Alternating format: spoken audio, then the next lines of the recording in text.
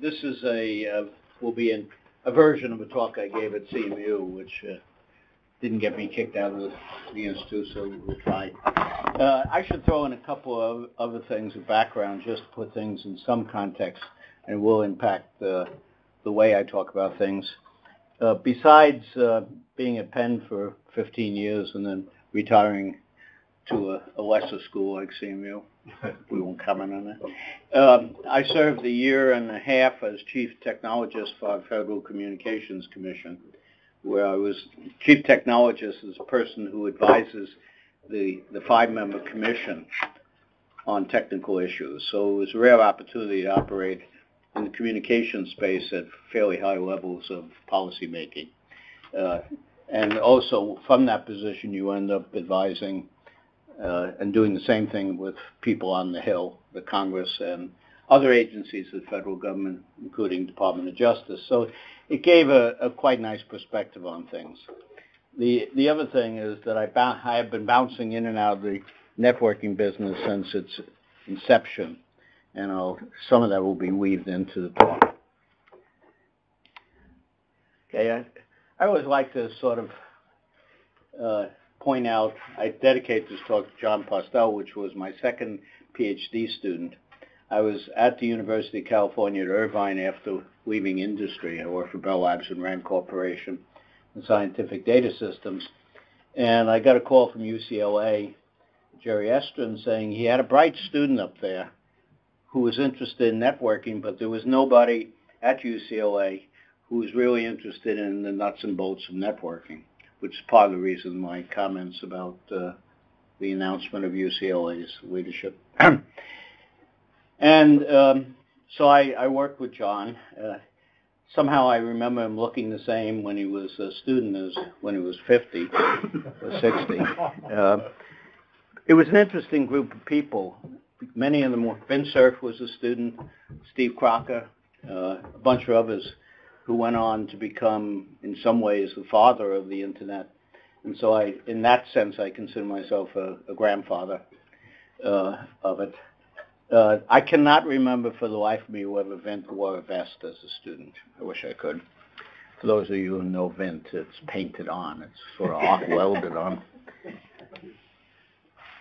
I also had an opportunity. That's interesting.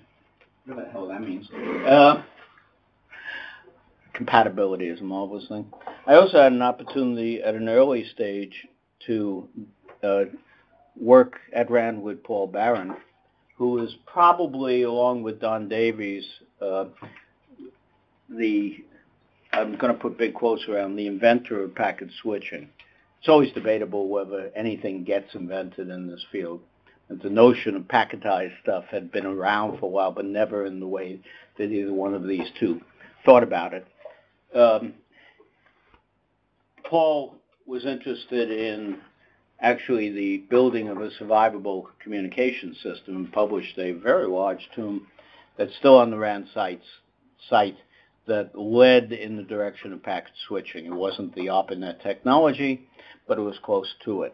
It was sort of a pre-do. It's fun to read it, and the original notes are online, so it's entertaining to do it. Paul has been very instrumental in a lot of things in communications since then, including some early use of SPED spectrum in high-speed modems and several other businesses he started. He's quite a gentleman.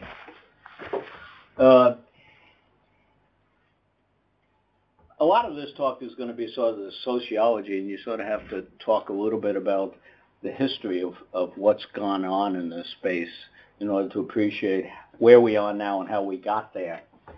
I was a faculty member at Irvine, as I said, and the group of kids at UCLA, we got an interesting contract with DARPA at that point at Irvine to do an interesting piece of research, which I still think would be interesting, and so does Bob Kahn, who was the program manager at that point. But what really got us was network access. At that point, there was a very small set of schools that were on the experimental ARPANET with a couple of companies, and it was a defense network, and in order to be on it, you had to have some research connection with DARPA. we got that. Actually, the contract was an interesting one. It was to try to understand how to defeat flow analysis of packets. You're sitting watching the flow, looking at the headers and seeing who talks to who. It's a very valuable piece of intelligence in general. It's why wiretappers and pen registers are so interesting, actually, pen registers. What we did was keep changing the names, and so all you saw were a random collection of names, and you passed. There was a whole protocol to guarantee that you wouldn't get out of phase. We never did build it, but it got us the connection. And it gave us a bunch of targets for graduate students who at that point were working on what became an early distributed computer system, probably, I'd argue, probably the first that had ever really been built as opposed to paper design. But some of the students here did interesting things besides the research on the distributed system because they were exposed to this technology in an early stage. One of them was Paul Markopetras, who went on to develop the domain name system. Dave Crocker, the brother of Steve Crocker, who went on to define the mail protocol 822. So this immersion into that culture had some interesting impacts on the direction. The reason I spend a little bit of time here is that it also sets the scene for what was the sort of social interactions at that point between people on the net. Everybody was friends. You could sit in a room not much bigger than this and have a meeting of everybody working on the net at that point. And so there was very little attention paid to worrying about whether anybody was going to do anything bad. After all, it was hard enough in practice to do anything. And this was a real adventure. When you got a packet to actually go, you sort of cheered, and it was a red letter day, more or less worrying about things. So all the stuff that was developed in a spirit of collegial collaboration with no intention to make it secure or even lay the basis for later on securing it. And that's had a severe impact on how we got to where we are today, which is not a good way.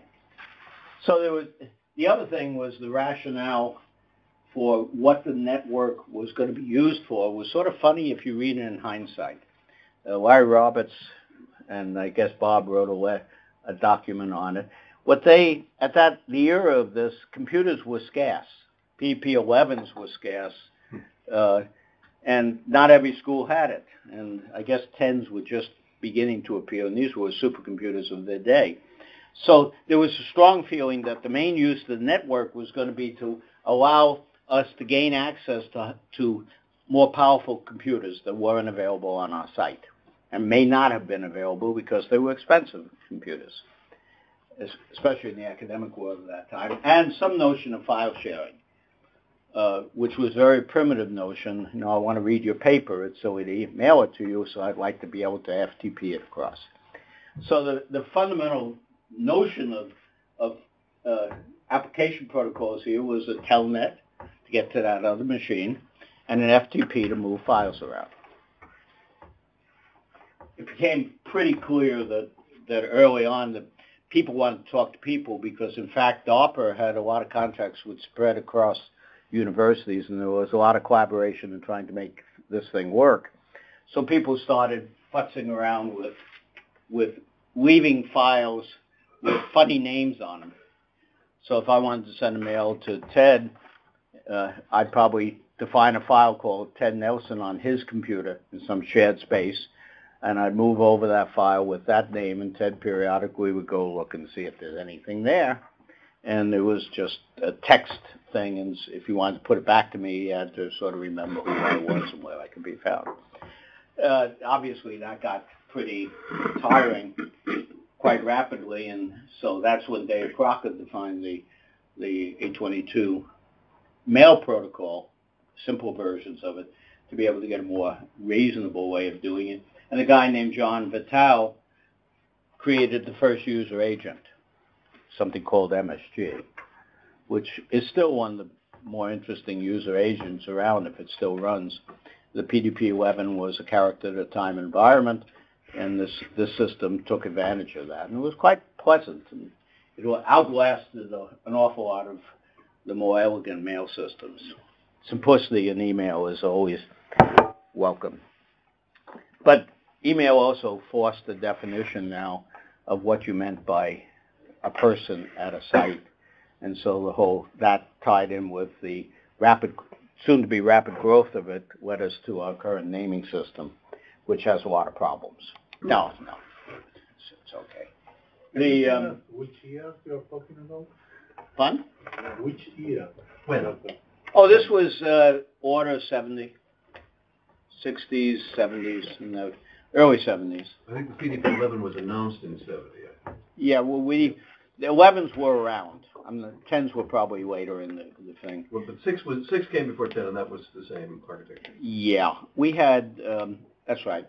We had, in our research project, we actually looked at 11s, but memories on 11s were quite expensive and very hard to get to work correctly in the early days, and the machines were expensive. So we picked another machine made by Lockheed, because they allegedly were in the memory business, and built this high availability and distributed environment.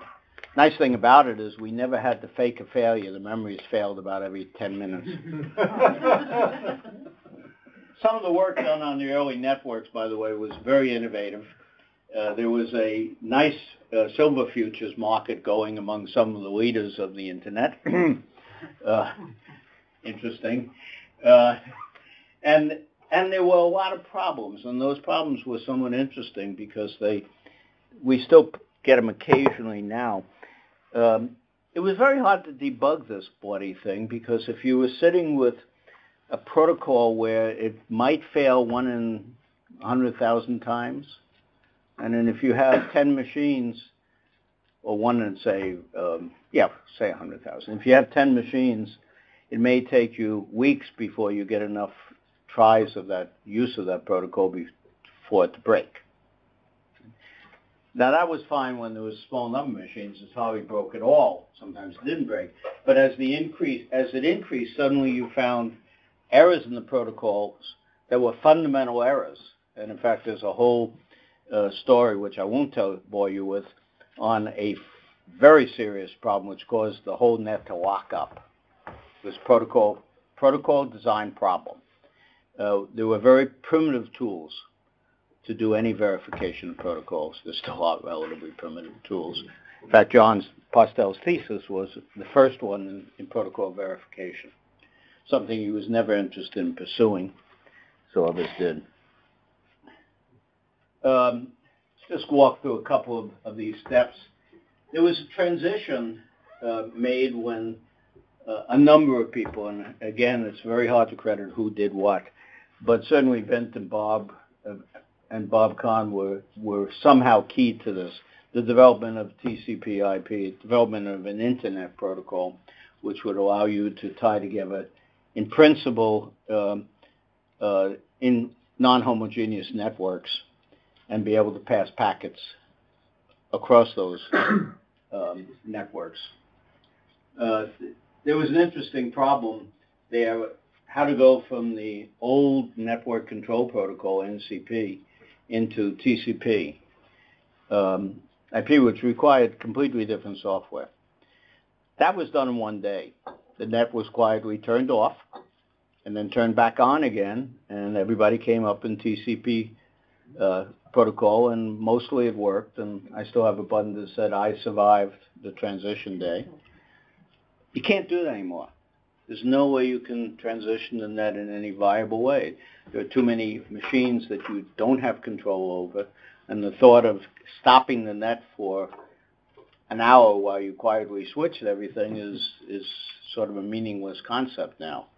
It's gotten too big to experiment with in some real sense, and too big to do massive changes. And you're seeing that in the problems with transitioning to things like new versions of IP, so-called IPv6. Was the last time they took it down for Flag Day for IP4? Well, it was some version of IP. I forget which one. There wasn't a need for slash for slash cut with the transitions up to 4. 6, though, has some problems because of the addressing. What does slash cut mean? That means you stop everything and you go. It comes from an old telephone term. What you did in the telephone is you had all your wires come in the central office. When you wanted to put in a new switch, you could do it 2 ways. You could take some lines and move them, take some other lines and move them, or you could take all your lines and recable and put a parallel cable over to the new system, right? And then literally you turned on the new system and you went over to the old bundle of wires and you took an axe and you cut it, right? And you disconnected it that way. Right? And now you did a slash cut. That's how it actually, the term And came. it would be plugged in one by one to see which... No, heaven forfend. You just, in God we trust. There's some good stories on what happened after slash cuts, but I won't go into that. This one happened to be fairly quiet. Next thing that happened that had an interesting impact is an activity, and here you get into a lot of just big noisy arguments of what a particular activity did and how important it was in the evolution of the Internet. I think what you have to do is sort of look and see how things evolved in practice and forget about credit handling. I like to look at it as just a historic set of events and then let people decide someday how seminal those events were. A bunch of us noticed that there was this small group of people having a lot of fun. There were 5 universities and a bunch of companies, and they were able to do interesting experiments on the then ARPANET, the NCP-based network. And that was no fun. The other thing we noticed is this was during the era of the explosion in computer science in academia. And what we were finding out more and more was that the computer science field was turning into a bunch of subcritical clusters of people. Every school had one. But in most of the schools, you had one person in operating systems, one person in this field. And most of computer science, as many sciences, doesn't operate very well with one person. You want groups of people that can at least vibrate together for a while. And the field was beginning to get into trouble because of that. So we went to the NSF and with a proposal that says, why don't you let us to create a network which will tie together a science, computer science. And they came back with a very interesting, after declining it once, then we resubmitted it. They came back with a very interesting approach, which had a lot of impact on things, and I think it's worth talking a little bit about. They said, okay, we'll do it. We'll give you the funding to do it, but we insist that after 3 years, we will no longer give you funding. Okay? So you'll have to turn it into a self-sufficient organization within 3 years. And this sort of sidebar conversation was, look, the only way you're going to ever decide whether the community really likes this thing is to make them pay for it, one way or the other. Not much, but for most departments, I think the maximum we charged a department was $1,000 a year. $1,000 may mean that one less graduate student took a trip, or one less faculty had a little bit of money they could use. So it was a good technique. Was the capabilities of this network important enough for somebody to sacrifice a small but significant part of most departments' free money? 1,000 was a lot of money in the 60s, especially for a relatively low research budget. We created several networks internally and rapidly grew to about 450 departments in the United States. But 2 other things happened that set the direction of the net, I think, in interesting ways. One is people came to us from the UK and others and said, hey, we'd like to do the same thing. We'd like to create networks like that in our own turf. I think we had Finland, Japan, I think Canada certainly, Though we always have this problem with Canada of deciding whether it's a foreign country or not, which causes us to get the Canadians to get really unhappy when I say that. And we made a decision then that this was a rational thing to do for the science. But we also said one other thing, that we weren't going to deal with individuals or corporate individuals within those states. We wanted one person to deal with, one group to deal with. So we essentially forced the one way or the other, the evolution of equivalent academic computer science networks within these countries. If somebody else said, hey, I want in, we'd say, well, go talk to your friendly guy who was there first. That, I think, was the right way to do, because it forced countries to at least talk to each other and decide who was going to represent them. Sometimes this was not a pleasant thing, and we refused to get in the middle of it. Otherwise, we'd probably have been guillotined several times. The other thing we had is a money problem. $1,000 times 450 institutions doesn't get you enough money to run a network. And so we said, fine. Let's expand the charter a little bit to allow research laboratories of corporations to come in. Now, one could ask, why would they want in? They had found a very interesting problem on their hands. This is a time when computer science graduates were in fierce demand. When they went to interview people, they found that people asked them, do you have email? Do you have a network connection? Can I continue to talk to my friends? The answer was no. Next company. And so they were very happy to come, and we just charged a small markup, $25,000. Yeah, seemed reasonable, and they paid. And so the industrial research labs ended up supporting the academic world, which was fine as far as we were concerned. Then predictably, the corporation said, hey, by the way, can we use this thing to help our salespeople in the universities? What happens, for instance, if a faculty sends us a note asking about one of our products? We said we'd be non-commercial, but after all, this is helping research. And so we sort of bent the rules a little bit and said, if it's in support of the academic research, fine. Well, that was opening up, to put it mildly, a huge chasm, and everybody leaked in, and that was fine for us. We didn't care. The other observation we did here is we refused to let the companies count 5 research labs they had as one. Each one had to have its own membership, domestically and abroad, which raked in more money. But this forced an issue, both of these forced an issue on a policy between DARPA and the rest of the world. And Bob, who was at that point in DARPA, and a bunch of us came to the agreement that we would have a zero-sum game, which set the whole path of peering points, which essentially do roughly the same thing. Well, we weren't going to sit there counting packets, and we weren't going to sit there writing checks to each other. That we would go on the assumption that the traffic in both directions were equal, therefore nobody owed anybody anything, which I think was the very much correct move. Whether these things were intentional and we sat back and said, we are going to set future direction, I could claim it, but it would be nonsense. These were sort of short-term things that, in general, were fairly well done.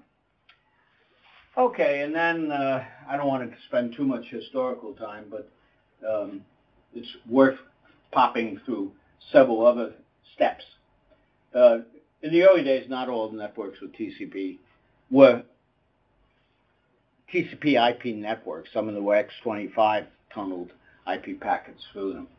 The NSF, in response to a very interesting problem, computer science departments suddenly found themselves the provider of internet services to all their colleagues in the university who also wanted to get on the net.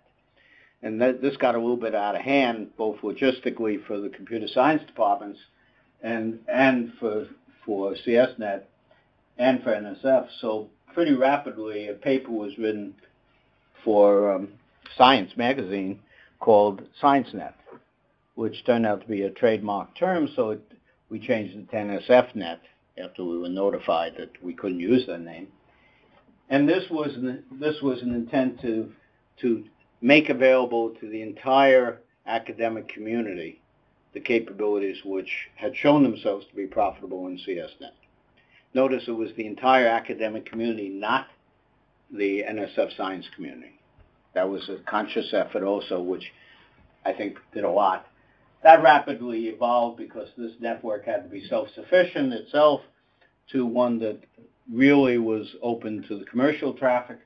And then rapidly it regionalized in the U.S.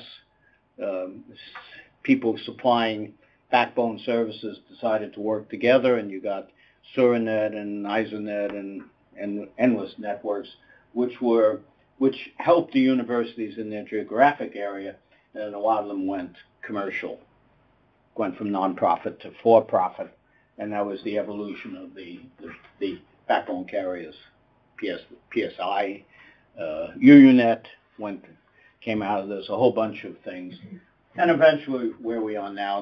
Now, some of these things, if you looked in hindsight, you would have done differently, but where we are now is not bad, although there are some problems.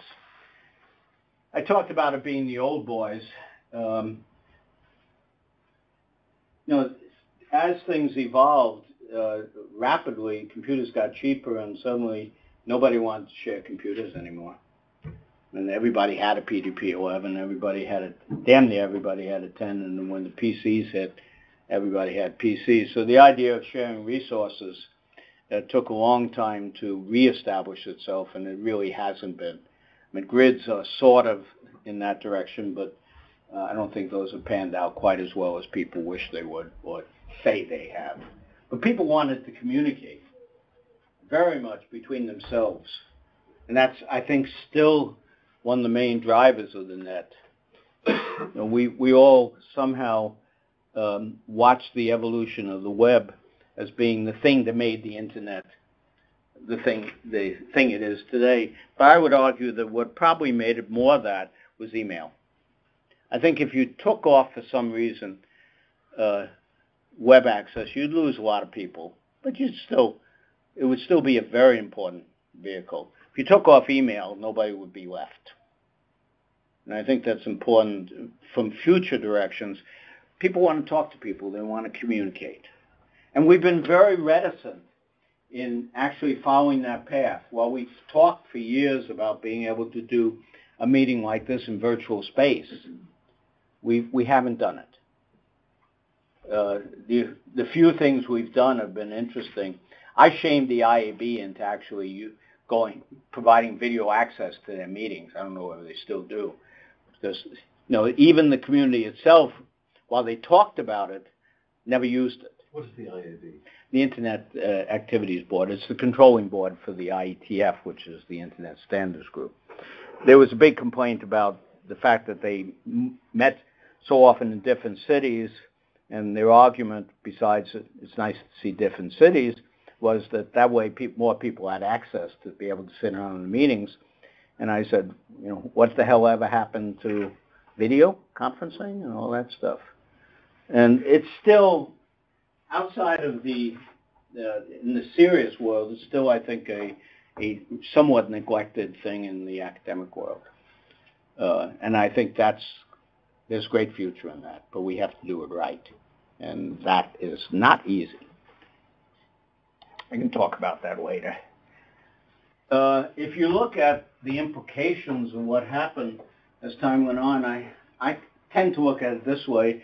In the old days, I draw a picture of the net, and I have the total net. I have a little set of clouds, and computers hooked to that cloud.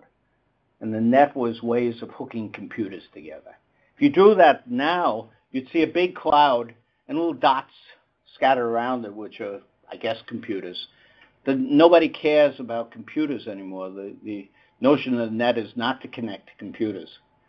It's to do something else. It's to have the connectivity of information, connectivity of people dealing with other people, not just to connect computers together. fact, hardly anybody thinks of it that way. But a lot of our designs were not, haven't gone that way, in the sense of when you get down to the guts of network architecture and computer architecture, there's some bad discontinuities all over the place. The computers are still the engines. We have to be able to use them in order to drive these other applications that we really want. And nobody computes anymore in the way I learned to compute. You know, you put in some numbers and out came a pile of numbers. When's the last time I wrote an algorithmic program that actually did that? Long time ago. In fact, I'm not sure I remember how to program anymore. What's happening now is we're under... That's another thing that's happening, but I'll get to that in a few minutes. We're getting into a new era now, and the results of this transition are going to be fairly wild. Someplace in this mess of slides I have one that says, if you thought the last 25 years was wild, wait for the next 10. Because several things are happening sort of simultaneously in the technology space. One is we can go to much, much higher speeds than we've ever been able to before. Now, gigabit networks, which about 8 years ago we did gigabit test beds, are now slow walking. 10 gigs, 20, 40 gigs are relatively easy to supply.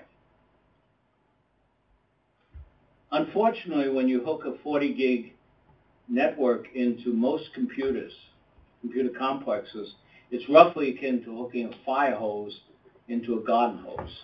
There's a bad impedance mismatch. And that was true even in the days of gigabit. If you looked at plugging a gigabit link into even a relatively high performance processing unit, you notice that by the time you get to the application, if you can get 50 megabits of traffic, you can consider yourself a big win. You can fake more than that if you go down at the very bottom and you throw the data away, but that's cheating. The end-to-end performance is pretty bad. A lot of this is because we never built computer architectures for networks. What we did was graft those on to the end of an I/O architecture was built to do on-demand movement of data from tapes, from disks, things like that, and occasionally did some asynchronous stuff with teletypes and various things like that, but most of it was highly synchronous. You knew what you were going to get, and you made space for it, and you brought it in, and you played those games. Networks have never been that. You know, you suddenly get hit with a couple of gigabytes in your face, and neither the I/O architecture, the memory architecture, or anything else is prepared for that. When you scale it up to, say, 50 or 60 gigs, forget it. Now, you might argue, well, who needs 50 or 60 gigs in my PC? But now you go look at the other side of the house of what's happening in the processor architecture, and what we're seeing coming down the road are chips with multiple cores on them. Inherently large number of computer systems operating on this one chip in some fashion or other, as independent or synchronized computers. Depends on how you use them. And speeds going up. And another thing beginning to happen to you, that crossing that boundary from the chip to the outside world is getting harder and harder because of the speeds you have to go on. So first you have a tremendous amount of computing power in there that you want to feed. Otherwise, sort of, why do it? And the history of computing tends to be that if you have computing power, you want to use it. If nothing else, you can always run an AI program on it. That will consume all there is. And so this interface problem, combined with the networks, strongly suggests that we're going to have to relook at a lot of things. What it means to run an optical network. Do we really want packets? Do we really want a protocol family that was designed for high error rate, slow speed communication? If you look at TCP/IP, largely it's designed for a relatively high error rate system. It has a lot of stuff in it dealing with errors, a lot of stuff dealing where the latency bandwidth products just break you very badly. And there's a huge amount of overhead in an environment where, why bother? So that I think there's going to be a whole change of attitude in computers that are designed to hook into networks which are lean and mean, and are going to force computer operating systems to become lean and mean too. Because again, no matter how I try, if I have a Windows environment there and I try to pour enough bits at it, guess what happens? Even if I can get it through the hardware, the software system will collapse out from under me. At least it will meter me down to nothing. So there's a golden opportunity that will probably happen in a couple of years as these things start hitting the street. We're already capable of giving you the 40, 50, 60 gig. That's no problem. And the multiple core machines are already beginning to come off. And probably by the end of the decade, we'll be up to 10 to 20 cores per chip. That's a lot of computing power. So we have to marry these together. And we probably have to throw away the protocols we have because they don't work anymore. They will not work correctly anymore. Changes like that are hard. People don't like to make changes with a vengeance. The network is also sort of changing a lot of things in our economy, and this being one of them. By the way, every time you make a change, like a dramatic change like that, some companies don't make it. Some do. Now, they changed them to the microcomputer. I was commenting on down in where am I? Yeah, in London. Be okay. That if I gave a talk 15 years ago and I told you that in 2004 nobody would know what Digital Equipment Corporation was, you would have called the local booby hatch. If I told you IBM would no longer be a real force in computers, you would have said nonsense. I said that in my 1977 book. Good, okay. But most people would have said nonsense, which they probably said that. Yes. And yet, they failed to make that transition. Here, the transition could take out a lot of companies. There's a big company up in the northwest of the United States which may not make that transition. They may be smart enough, but they may not be. IBM was smart. Ken was smart at digital, but he just saw it in a different way. So it's an opportune time for dramatic changes in the economy. The reaction of most companies to dramatic change is to say, whoa, let's slow this down to a crawl, please. We don't like that. If you look at the communication field in general, something I've been immersed in, you see that in spades. The Internet has produced a whole set of very disturbing challenges to establish buggy whip industries, like the telephone industry. The ability to carry voice over the Internet, which is relatively simple, really challenges a very large established industry called the telephone industry. And it challenges it where it hurts, because that I can do it over the net for peanuts, while the infrastructure in the telephone industry is big, ponderous, and very expensive to replace. Even the maintenance itself will bankrupt you on that stuff. So there's a problem here which is going to be sort of bloody. It's not going to be pleasant. You also, at least now in the U.S. context, I always have to say that I'm a U.S. person, and I know some of the rest of the world, but not much of it. We have two alternative ways into the house.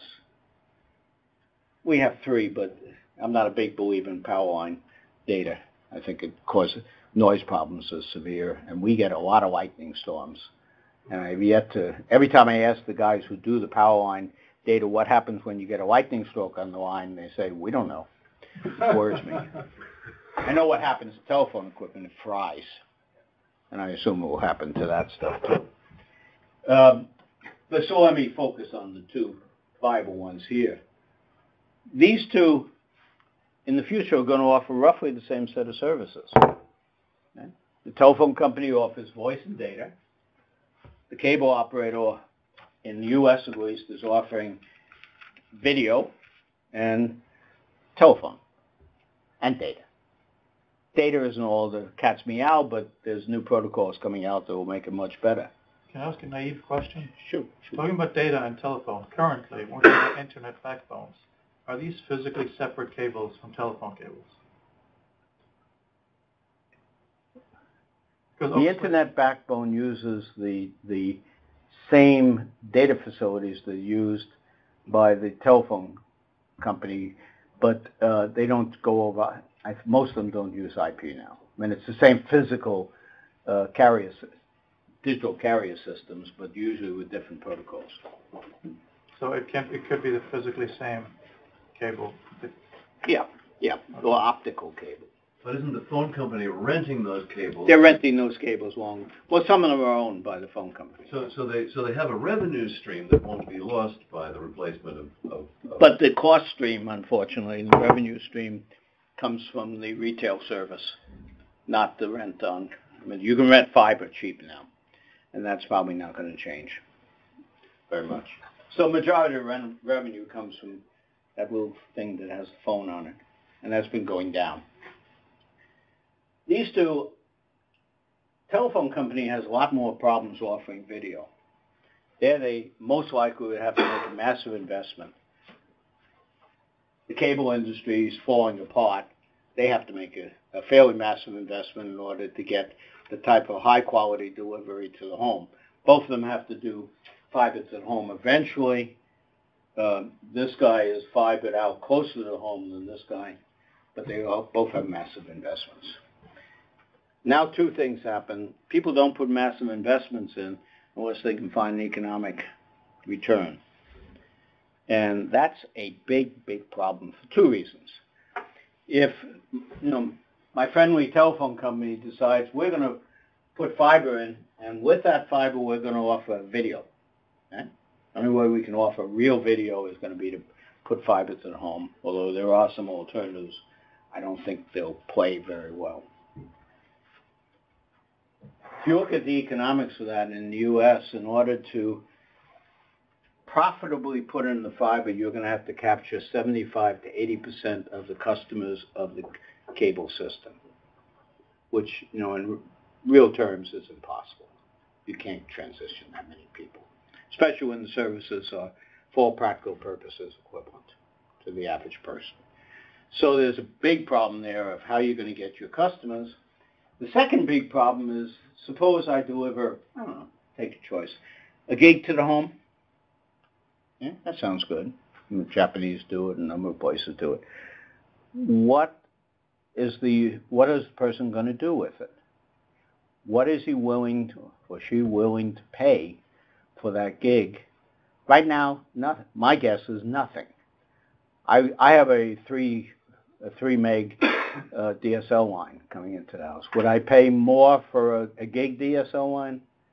I may. I like gadgets. But I doubt if most people would pay a penny more, because the effect of what they see will not be substantially different.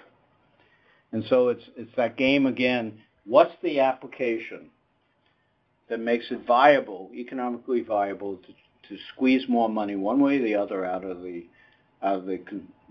person? I hate the term consumer. Out of the citizen who is connected to this, or the person who's connected to it. Not clear. Now, in the past, we've always found that when you do it, something arises to use it, etc. But you're talking about massive investments on a prayer, and that doesn't. So, what are people going to do with it?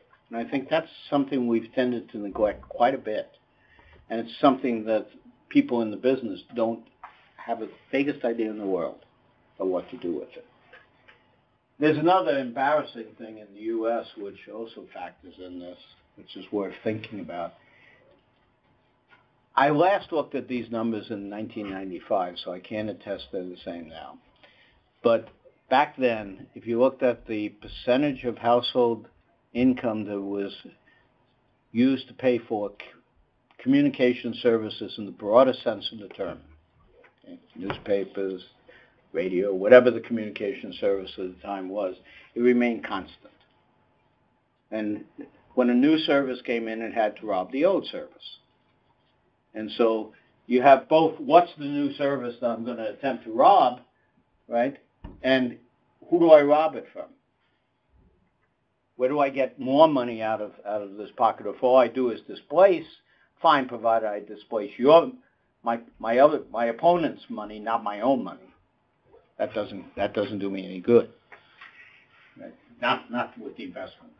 So there's a whole bunch of problems that we have to face in the future economically. There's also two others I'm just going to mention briefly. Everybody sort of thinks wireless is going to be the cat's meow. In the U.S., it is very difficult to do anything in the wireless space. There's no available space in good wireless. Now, there are proposals. Jerry Fallhaber, who was chief economist at the FCC when I was chief technologist, afterwards wrote a paper which has gotten good traction, proposing an approach to freeing up spectrum. And it was a sort of result that causes a lot of my colleagues in the public interest groups to want to write a contract on me. And that's just the recognition that people who currently hold licenses for that spectrum own that spectrum. And all statements that said it's public spectrum, it just doesn't deal. Even our courts in the U.S. have said, no, sorry. They have a right to that spectrum and you can't take it away even if they're not using it. So it's certainly not owned by the government in any real sense, maybe in some formal sense, but it's owned by the licensees. And so the way you get that out of their little grasp, because most of them don't use it, is to make it attractive for them to give it away to you, sell it. And that's essentially what we propose, along with a bunch of other things, which would create a vast set of available spectrum underneath the spectrum that people are using for other things, using software radio, agile radios, to find unused spectrum and hop around when spectrum the owner wants to use that spectrum, fine, I'll find some other spectrum. And those radios are becoming available. In fact, you can buy one for $350. It's a quite nice little radio, handheld, very good. You need a ham license, but those don't take much anymore. So the technology is there. Public policy isn't there. That's going to be a long walk. Our thought was if you can make it attractive for industry to exercise their normal greed, that they might buy in, and they may. The other thing in the U.S. context, by the way, it's important to look at things like the Wi-Fi spectrum, which is unlicensed, which means exactly, according to the rules, that it's up to you to deal with interference. Now, in most of the spectrum, if somebody interferes with you, you go at them with a machete or at least a formal complaint. Wi-Fi, you can't. It's up to you to deal with it. And you can't argue, shut him up, he's interfering with me, which makes it very, very flaky in some environments. People are already putting linear amplifiers on the bloody thing. It's illegal, but there's no effective enforcement mechanism there. And you can radiate anything you want in that spectrum, given you obey the rules. So it's not a good, in my point of view, it's not something that I would care, for instance, to count on for voice communication. Not for real voice communication. Let me see. Let me do Politics 101 rapidly. And again, U.S. Right? I think one of the most difficult, there are several difficult issues we have to deal with in the future, besides technical issues I talked about. Some of these are, and I'll sort of do it in reverse. In my humble view, the network is falling apart, and I know some people disagree how much it's falling apart. But when I know how I can bring the domain name system to its knees without even trying, we're in bad shape. So far, nobody's done it. But the root servers can be attacked and successfully attacked, and it's very hard to fix. Not impossible, but difficult to see how to fix it. You mean an individual crash is hard to fix, or the general condition? ensure that the domain name system cannot be taken down effectively would require a lot of changes. It should be changed anyway, but the combination of ICANN and technology is not a healthy thing right now. So presumably the enemies of our country or our culture could know how to do this and could anytime Yeah, down the net. yeah. It's not trivial to find out, but it's. I would argue, and maybe I'm over-dramatizing it, that if any of my graduate students who are in the networking business couldn't figure out how to do it, I'd be PhD students. I'd really be a little bit worried about them. It may take them a couple months because they have to go search a little bit, but it's not that hard. Privacy is a severe problem in the U.S.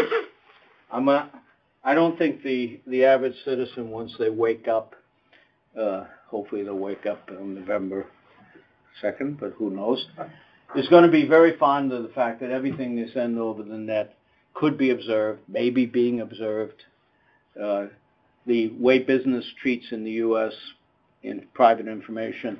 There's a lot of things here. The combination of very poor security on hosts and on the net itself, the inability to stop the attacks on PCs, the inability to come up with a scheme which would prevent machines from becoming outdated and therefore susceptible to attack, and then being able to attack is just not easy.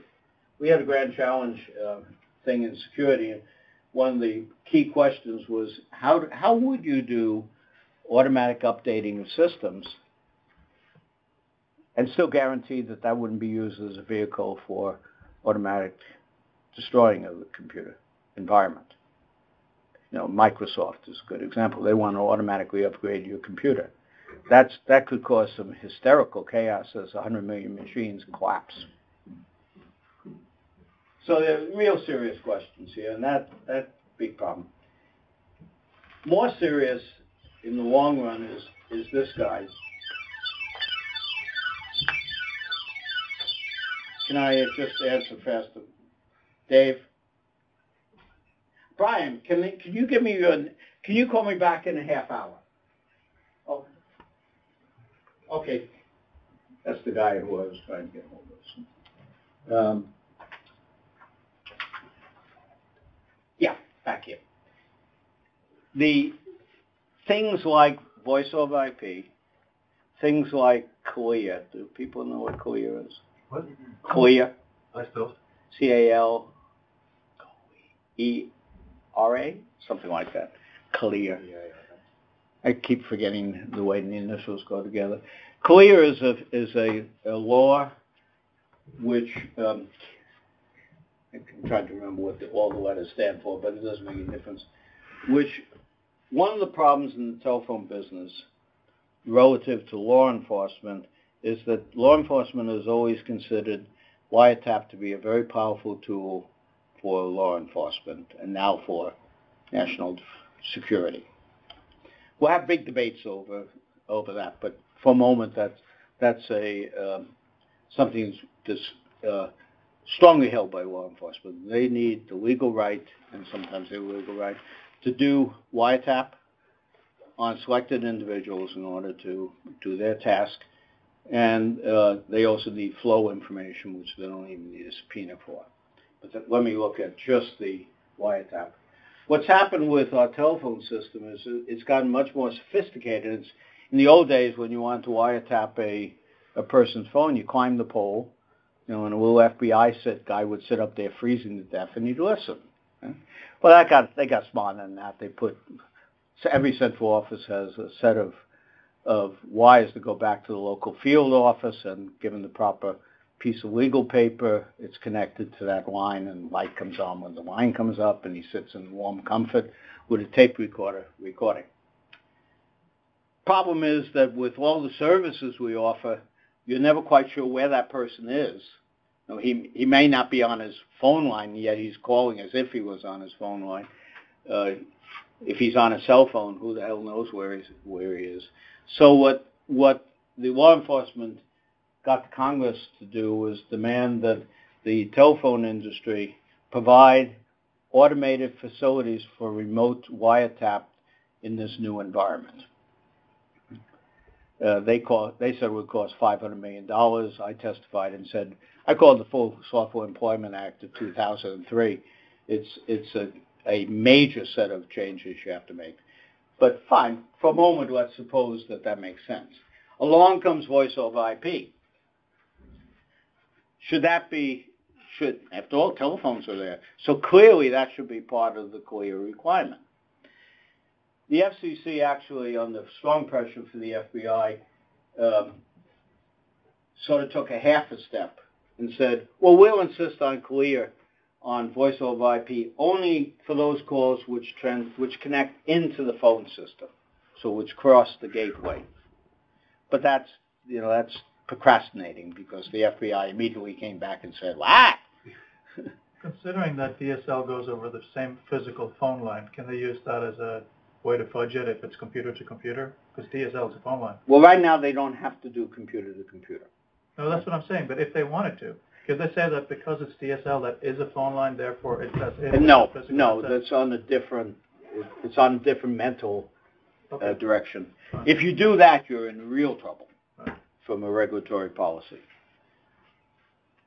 The only way I think to do this in practice is to put requirements on what's inside the computer system.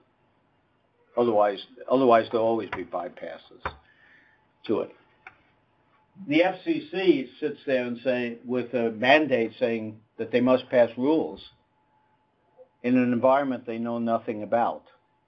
And there's a real fear I think a realistic fear, that's the first step into the regulatory group in the United States getting interested in regulation in the net. The last thing I did when I was at the FCC was I was involved in the AOL Time Warner merger because we had to approve a license transfer, which you would think would be a trivial thing. But anything that you have to affirmatively say is okay means that you can put conditions up to kazoo on it. And the conditions that some people wanted would have essentially regulating the net. We managed to get it to back off to only demanding certain things about open access on cable and some things about internet whatever you call it, AIM, instant messaging. But once regulatory people get in there,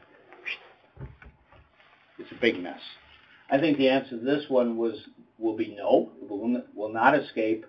Because, first of all, in the Washington scene, the lobbyists are very good, and most of the lobbyists come from the established communication companies who would like the net to go away, aside from the computer side of the house, who are not so effective on that. And I think eventually the argument's going to be one of the old argument of the world, which is when you're up the hill and you have a congressman who has employees of the phone company in every one of their districts, and where the phone company is a major employer. Now you walk up to them and say, if you don't do something about it, all those jobs are going to be lost in your district, sir. And besides, here's some money for your campaign. It's a very effective thing. Meanwhile, the reverse is, well, Cisco would like you not to do that. Where's Cisco? Out of California? Screw them. Network companies, who knows where they are. Computer manufacturers, they're not in our district. And the constituents hardly ever whisper. So there's some major problems there. That's just, by the way, a picture of Mike Armstrong. Mike Powell. Close to it. He's an interesting guy. He's the current chairman of the FCC, the son of Colin Powell. A military guy himself, would have been a career military guy, except he flipped the Jeep at the wrong time and was in the hospital for a year. Very smart guy. But even smart guys are running into trouble managing the FCC. I hope I sort of weaved a funny little path here. I thought this would be a whole lot more fun than technical gibberish, which I could also give a talk on. And I think probably a good thing to do is spend a few minutes answering any questions. If I haven't generated at least a question or two, I've failed again. Anybody? What? you mentioning that you think the only way of effective regulation is to actually control what goes on inside the computer. I think eventually. If you have a content agnostic network and freely available access to crypto, it seems obvious that that's the way forward. And there was a lot of noise about Palladium and whatever acronym it became, and SCUB and the moves towards that. Do you think, the big question is whether they'll actually gain commercial acceptance? I think they'll gain commercial acceptance. It's going to be commercial acceptance has two parts to it. I think that family of approaches, the Lagrange architecture or an AMD's equivalent, and a number of systems which will interface to that are very attractive to industry. And in fact, if I were doing it, I'd make it a business machine. I think it's time to split the products anyway. I've consulted with Intel for a long time on this, and Microsoft also, which is strange to go to Microsoft having testified against them. I think it will succeed. I think it's capable of doing many good things as well as a few bad things. And rights management is there. I take a very simple attitude towards rights management. It can be used in bad ways, and it can be used in good ways. They want to protect their music. I want to protect my privacy. Those two both can use the same mechanism. I think we can pretty well assure with the current architecture that we have, and it's not what we'd like, that we can protect a lot of stuff against anything other than a physical attack. Physical attacks are going to be hard. They always have been. But most of the compromises are not physical compromises. So I think there's a good chance of that. And I can almost see someday a requirement that if you want voice over IP, not necessarily that you put that particular piece of gear in, but that you put inside your device, whatever it is, the appropriate software necessary for remote notification of activity. So, do you think it will be backdoored in a sort of clipper chip kind of way? Oh, I don't think it will be backdoor. It will be very front door.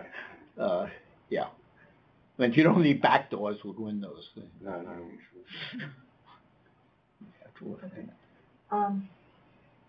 The picture you're painting is one that a lot of us are seeing in terms of a general lockdown of property, an attempt to control things using sort of old technological and old economic models.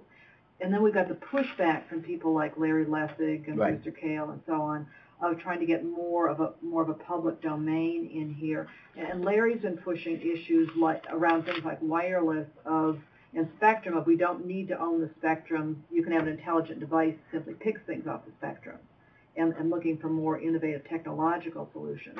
Do you think? But he's not getting very far in the current political situation. How much pushback do you think is going to be effective, or versus how much juggernaut are you seeing of a real lockdown? Yeah, let me address two things because they're a little different. There's been several meetings on the Commons issue on spectrum, and in fact we addressed that in the paper that Jerry and I wrote. The trouble with Commons is you still need rules, and it turns out before you're done, those rules end up generating either a court system to do it through litigation or regulatory authority. So you don't escape regulation. In fact, you get to rationally carry on anything like a Commons, you need to do something we've never done before, which is type certify receivers, which is not recommended. Also, we have to worry about in practice how to certify transmitters of the software, which nobody knows yet. But there are a lot of problems. The thing I personally find is that, and the political pushback is almost impossible. No self-respecting congressman is going to fight the National Association of Broadcasters and Hollywood. It's just a lost leader if you ever saw one. Right? So arguing about Commons is difficult, and also Commons without a lot of control Now, we had a commons which was called CB radio. It collapsed because it hit the tragedy of the commons with a vengeance. I think the way to do that is to structure a commons into a system that's more palatable to the established players. And that's why this notion, the model we took was to, fine, you want to own your land? Be my guest.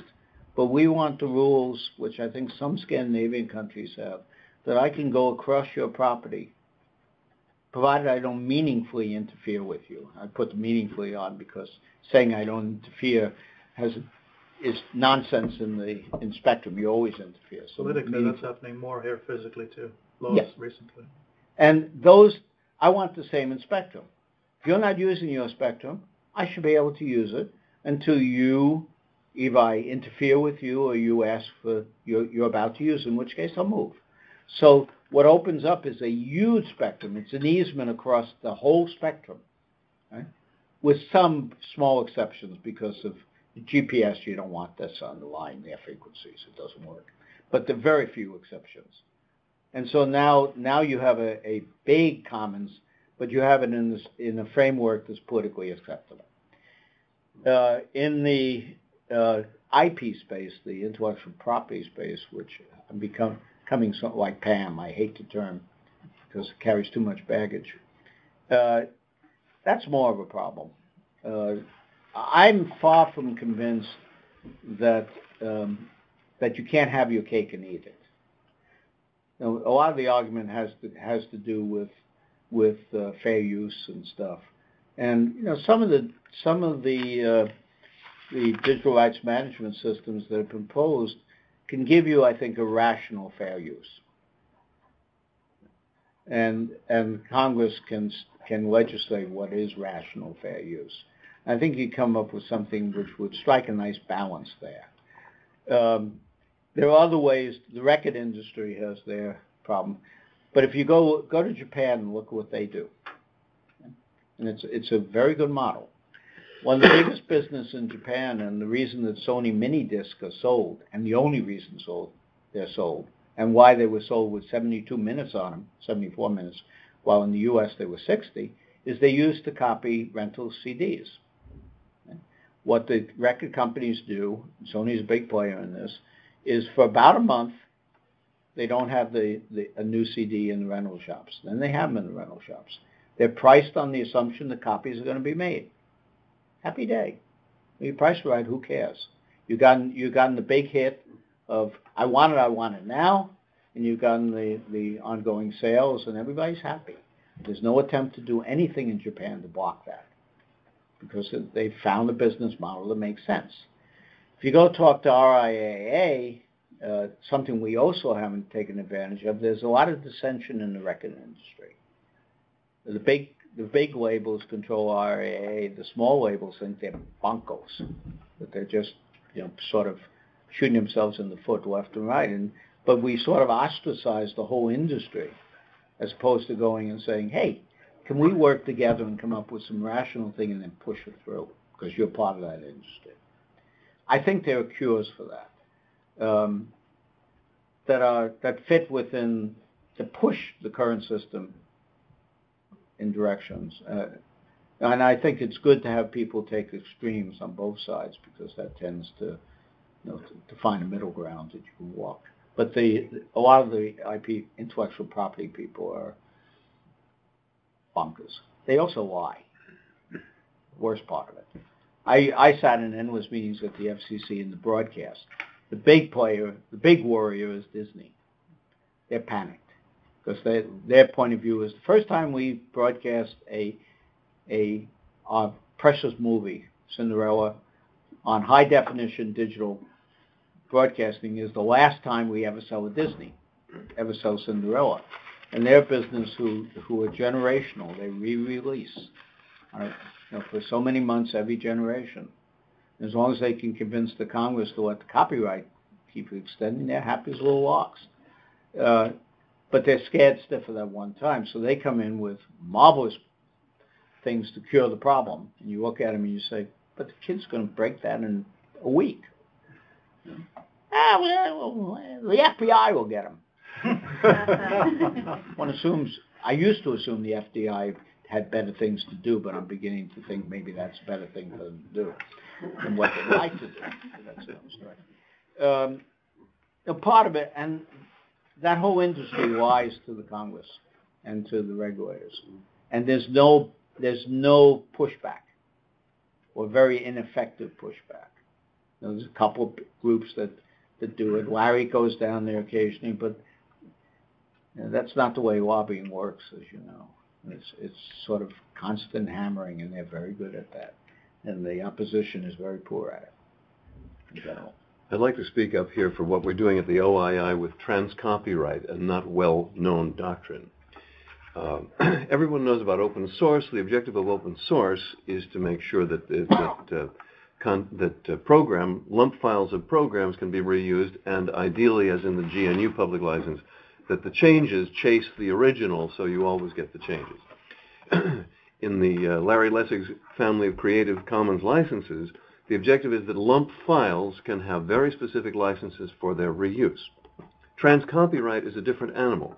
It is a pre-permission for the reuse of fragmentary content from the net, and to bring it in to recomposite content in new structures. And this has been ignored because it is at right angles to the current controversy. The current controversy is all about lump files, and all about seeing those lump files in a fixed manner. Whereas one of the principal benefits of public domain content is that it can be reused in many ways that are beneficial, that the initial creator had no had no thought of. So trans-copyright doctrine says this material is online. You may reuse it in a new context, provided you don't distribute it. You only distribute a map of how to reuse it. For example, if it's movie shots, you can distribute your own edit of that movie as an edit decision list. Now the customer or recipient downloads the content and possibly pays for it. So the objective here is not that everything shall be free, because it's not a world in which everything will be free. It is a world in which owned and sold content can derive some of the reuse and rearrangement benefits that is currently denied to all copyrighted material. So we're working on this here at the OII, and I just met with Larry Lessig last week, and he has said he is going to endorse trans-copyright, put up a Creative Commons trans-copyright license, and furthermore scrutinize all the existing Creative Commons licenses to see which ones are compatible in order to move this along. In the trans-copyright model, would it be obligatory or optional to make your own content available for other people to reuse in this way? It's entirely optional. So that, like the GNU public license, the rights holder chooses to place things under trans-copyright. The special benefit of that name is that you have an ordinary copyright symbol preceded by trans. So you're not relinquishing any of your copyright, but saying, in addition, I give this permission for all online reuse. Since it is a permission doctrine, it is a license, requires no new legislation in any country, and essentially allows everyone to do this. What the missing link we have now, and I haven't had time to put up on the website, a cute piece of software that will take a list of content pieces from anywhere on the net, concatenate them, and give you concatenate them on your local machine into a web page, which offers access to the original context of each piece. So this is a missing link which has been lost in the shouting about MP3s and all of the things the kids are concerned about, because scholars, authors, everybody wants to be able to reuse content, and we don't have that right. Thank you, sir. Okay. I was going to ask you slightly question more about the network evolution that you talked about and the future that you talked about. You mentioned that in '95 you had done an analysis of users and the fact that they don't increase their overall. I didn't. I think it was NYU has done a set of studies over the years that they update every 5 years, and probably updated, which looks at this metric of how people spend their income on communications. And the surprising thing is that it has been, within statistical variation, constant since 1900, as percent of household income. That's strange because, I mean, I recently came across figures done for France where... U.S. Yeah, well, the French could be different animals altogether, but I mean, with the arrival or the diffusion of the mobile phone, I should say, their telecommunications budget had, within the space of 3 years, doubled, which is surprising because you imagine that you But in the U.S., and I don't have an accurate study of this, but I'll give you my impressions. Okay, people have traded again. They've traded off cell phone, number of private lines has dropped, right? So they're trading off, I'll get a cell phone, or I'll give up my line, I'll give up my second line, because essentially still, I think most people look at what they spend for this broad communication, which also includes the newspapers, movies, a whole bunch of things in there. And that, when they see that exceeds this, whatever their threshold of pain is, they start saying, what can I trade? No kid now in college has a phone in his dorm room that he pays for. And it's hurt universities tremendously because they used to make a lot of money out of the long distance to call mommy and daddy. But now they sit with these things and they're cheap. And so there's a lot of trading going on. Yeah. I was going to follow that up with, I mean, you also mentioned that with the existing bandwidth that we get into the home, it was difficult to foresee how that could be increased vastly. No, well, I didn't mean that if I said it. Okay. It's easy to see how to increase it vastly. It's hard to see what the economic justification is going to be for a company doing it. But that's the economic justification rather than to use the word that you don't like, a consumer. I mean, when I watch my kids and how they have rapidly eaten up the bandwidth that they're given, I mean, take them 10 years into the future, they're 10 and 12 now. I mean, I could imagine that from the consumer side, they could eat up as much as they were given. I actually don't think they can. Well, they can using darknet. That's a different game. Now, I'm not sure they can in a rational way. Kids aren't necessarily rational. But certainly you could eat up the bandwidth transferring movies down, even from a legal site.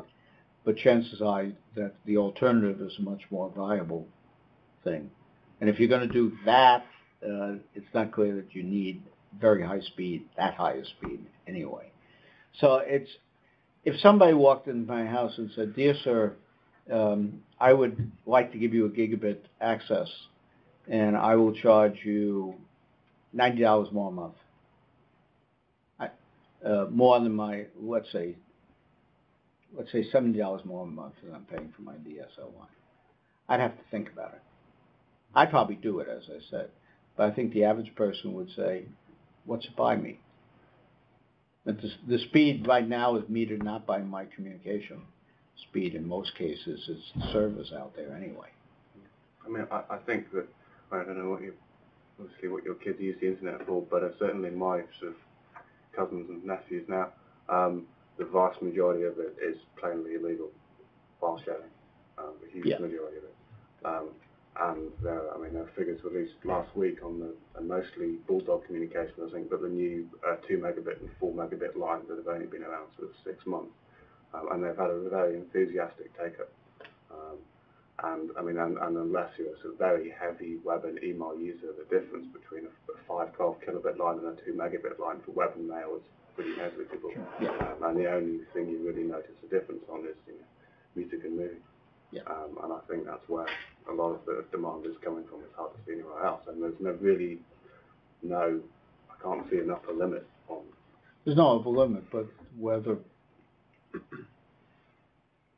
whether that's a viable long-term expectation for investing a couple $1 billion to provide the facility is probably an interesting question. I think there are applications that are real there, but I don't think we've developed even the beginning of an understanding of what they are. And all too often watch myself a little bit here. All too often the work that has been done has been focused on scientific applications of high-speed networks. And relatively little of that is transferable into the marketplace. And it's chicken and the egg. Would I invest in a company that had a brilliant idea right now before I get the facilities? It'd be a hard call.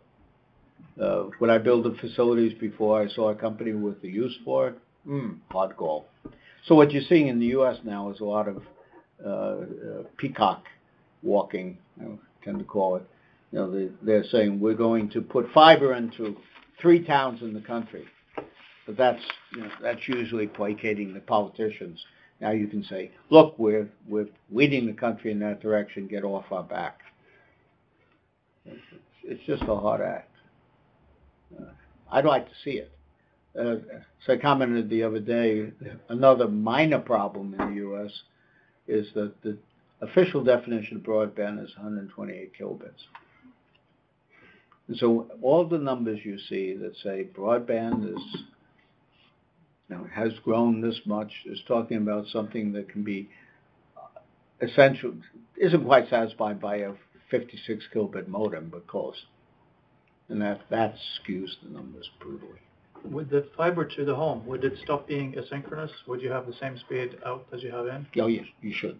There's a nice company actually in Milan, Italy called FastWeb. Look at that. It's a very interesting company. Does that make a difference for consumers, you think? Like they can start finally hosting their own things? I think it could be. In Milan, they haven't found a particularly overwhelming use of it for anything like that, to my knowledge. What does FastWeb do? FastWeb is a cute little system. It's a system put in by a company who banded together with the electric company, and just for right-of-way issues. And they run fiber down the poles, and then they tap off a plastic fiber in front of each residence and bring in plastic fiber. You install plastic fiber with a wrench, pair of pliers, and a typical carpenter installs that. Glass fiber, you have precision instruments, and you have a craftsman who periodically gets a fiber in his hand and goes on weave. So it's an order of magnitude difference in pain to install. And they supply, currently they're operating at 10 megs into the house. And they give you 2 HD TV channels, any 2. You select the 2 because they get the whole thing coming down the main fiber.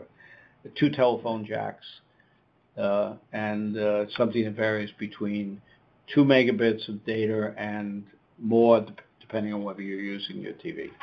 You don't need much, turns out, bandwidth for digital HD TV.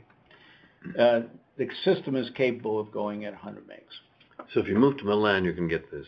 And they're selling it apparently. I was talking to the guy the broadband guy, at the meeting yesterday, and he said they're doing very well and they're beginning to come out of Milan.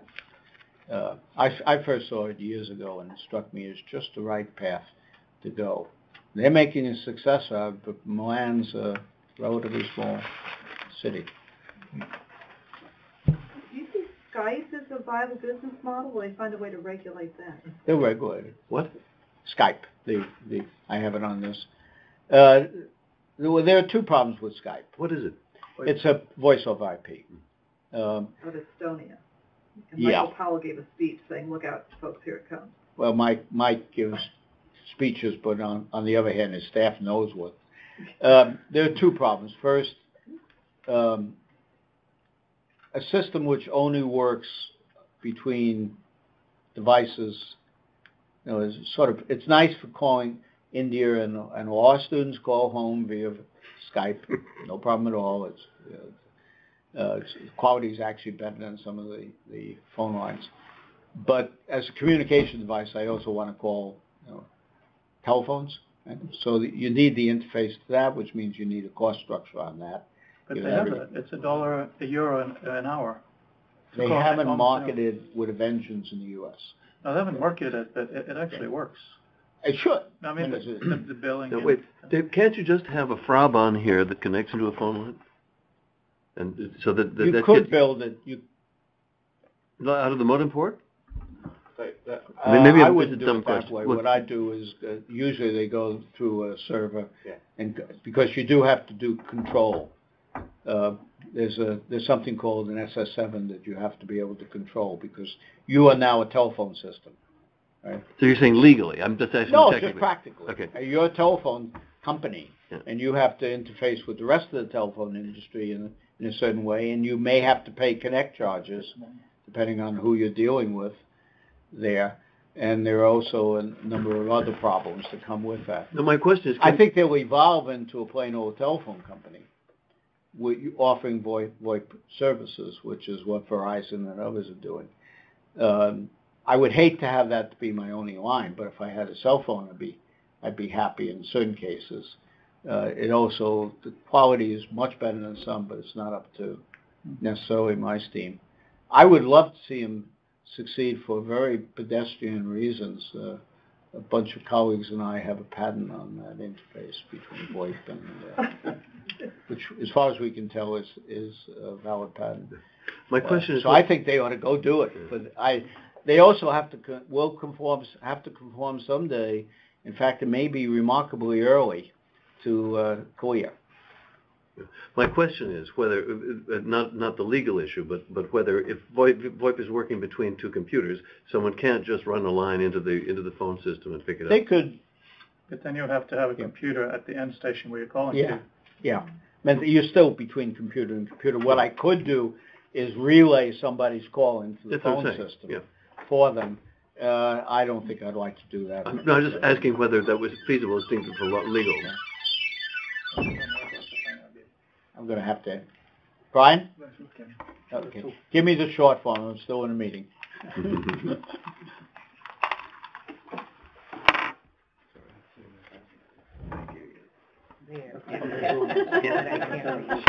Okay, give me 10 minutes and that should work. Okay? Good. Sorry. I'm going after here to up to Newcastle, and we're just at some point trying to negotiate where Newcastle is. No, there are two of them. Upon time. But there's a lot more old castles than Newcastle. Okay. No, this one's a good one. I know the place. I just trying to figure out the train schedule is hysterical. Good luck. Anyway, sorry for that interruption. Skype, I think, will, as most of them will, eventually have to face the legal requirements if they to operate in the U.S. Because they in fact, the FCC ruling says they have to, and that's a problem. What they do in the rest of the world, there's a lot of problems with voice over IP in the rest of the world. If you look at the revenue of many countries, guess where it comes from? The landing charges for telephone. And they are, to put it mildly, upset. And, there's a lot of back pressure. Now, one absolute cure to this whole problem in the minds of a lot of people is we need internet governance, right? And who could do it better than an ITU, right? And who controls ITU altogether? The telephone industry. And that would solve everybody's problem. We wouldn't have an internet left by the time they get there. That's a personal perspective. I went to the UN meeting. I'm still recovering from the behavior of some countries. That was bad. Very bad. I mean, I guess that kind of attaches to what you were just saying, but are we running, how does this regulation begin to work in a world that is, and the internet is, functionally global? I mean, I came in a little bit late, but that's a really big problem. Well, how can an individual country state regulate the internet in any really feasible way? Just for the record, okay, the telephone industry is inherently international, has been from the beginning. In fact, it is a heavily regulated environment internationally. Very heavily regulated. There are fees all over the place. There are treaty conventions that bind various phone companies to things. So you can't do it. The problem is unilateral laws, and that comes up in our, CAN spam and all these nice things. The U.S., as I said the other day, has this incredible perspective that there's nothing on the outside, so they pass laws that are completely impossible to enforce, other than with gunboats, and gunboats are getting a little obsolete. And besides, some of them are in places like Russia where they have funny things in silos still. So you don't want to attack them. You don't want to send armies in. Send the FBI in, but they're not very effective in that world. It's a real problem. Normally the way out of that is when you're in an international environment where your domestic laws don't work, you find a treaty organization and you come up with some arrangements. And the thing that's scary to me is I know where some of those arrangements are apt to be, and I'm not going to like them. Remember what was it called? The New Information Order? Remember that? Was that before your time? Where UNESCO decided that in fact, to protect all the nice little friendly dictators, that they'd arrange by treaty not to allow material into a country that the government of that country objected to, right? And a whole bunch of things which essentially said, well, we won't, we'll be nice. We'll make sure that nobody gets upset by anything. Apply that to the internet and you have something that nobody can use. When was that? Mid-'80s. Mid-'80s. And in fact, it came back again. Some of the ITU discussions smelled remarkably like that, which is scary. The reaction of the White House, even this White House, to that was, oh my God, here we come again. That's one of the reasons why there's somewhat less than enthusiastic collaboration on the U.S. part in some of these things. There's the past performance has not encouraged you to want to do that. But yet, here you have this technology where, even nationally, anything you try to do, there'll be some clever trick around it. And so suppose, we get the new info or the new IT order, and somebody has a way of getting through to a machine in Upper Volta. And then that routes all of this stuff, you see. And then by the time they realize it's Upper Volta, it's now in wherever. Well, it's always been very difficult to enforce international treaties. But I think here the case is it will be ludicrously impossible to enforce. I'm not sure that. I'm just not sure of that. Again, I'm going to use this term very carefully. You're always going to have outlaws. That's not in a negative sense. But the vast majority of people is what you're trying to. Commercial companies will not tend to use them. The main wealth will not tend to go that way. I get it. So pirate radios are not standard in the ways of communicating for most people. Sure. Although they're very useful. I noticed we just shut down some in the U.S. Which is surprising, actually. Okay. Great. Thank Well, you. let's all thank Dave.